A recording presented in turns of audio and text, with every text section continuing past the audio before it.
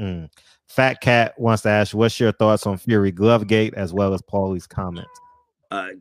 Fury Glovegate, listen, I don't know enough about it. I've seen different things. I don't know enough about it. Being an outsider looking in, I see both sides of the argument, but he hasn't been proven guilty of anything. Not to say that anything couldn't have happened or whatever, but listen, if he hadn't been busted yet, whatever, a third fight's going to happen. So with that being said, all parties are now even that much more alert, is what I'll say. So however side you look at it, I mean, it sounds terrible, but like I'm in the middle. I'm a moderate. I could see both sides of the argument. I haven't seen enough either way to let me lead. He's totally innocent. He's totally guilty. I'm in the middle. Third fight signed, sealed, and delivered from what it sounds like. Let's have them figure it out in that ring underneath the lights where they're supposed to figure out things. Because listen, Deontay Wilder's got that right hand, and if whatever happened, Deontay Wilder can make him pay severely on December 19th if that fight transpires then. You're absolutely right. And did you catch Paulie's comments? What was Paulie's comments again? What did he say? Paulie said, "Oh, racism doesn't exist in 2020." It certainly does. So I completely disagree with Paulie's comments. I know Paulie. I like him. I mean, him and we've worked together, but it absolutely still exists in 2020, and it's upsetting, and it pisses me off. But I think we need to continue to come together as a society, raising awareness and making sure that this doesn't happen for I don't have kids, but like for our children and our children's children, because right now is the time where it's a make or break point within our society where we're either going to go one way or the other. Let's move forward and let's not go backwards, or let's not stay neutral, because I see the outcry that's going on from a social standpoint, Fred. And it's like people are tired of us being stuck in neutral or us going backwards. That's the whole bottom line that's happening amongst all of what's happened, transpired over the past several months.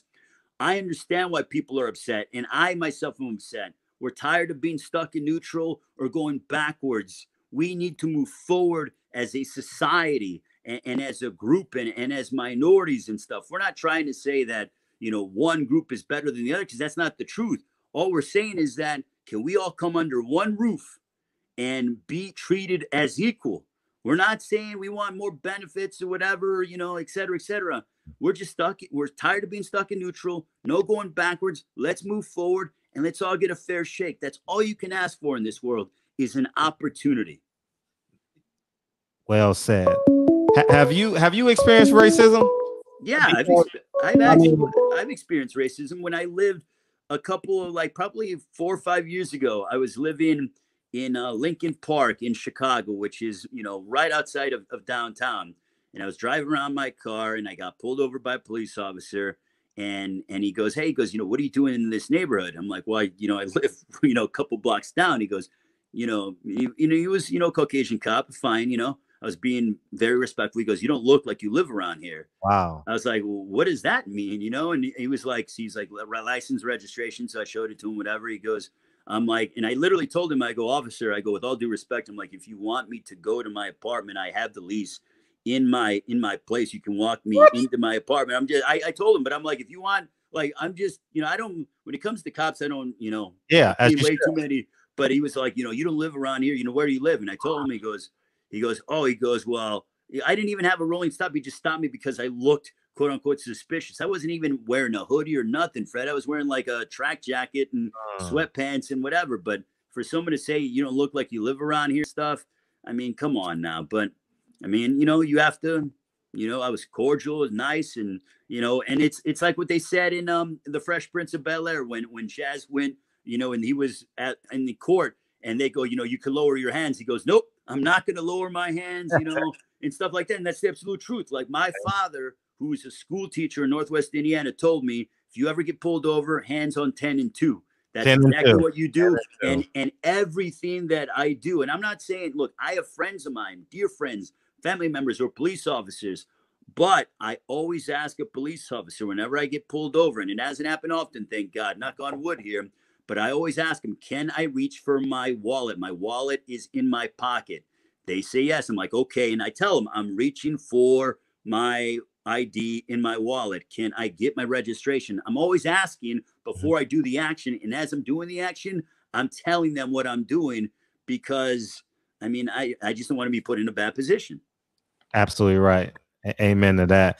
Andre got a question. Ray, thanks for coming on. And I appreciate you coming on too. Thank you, Ray. Oh, thank you for the invite. All the time.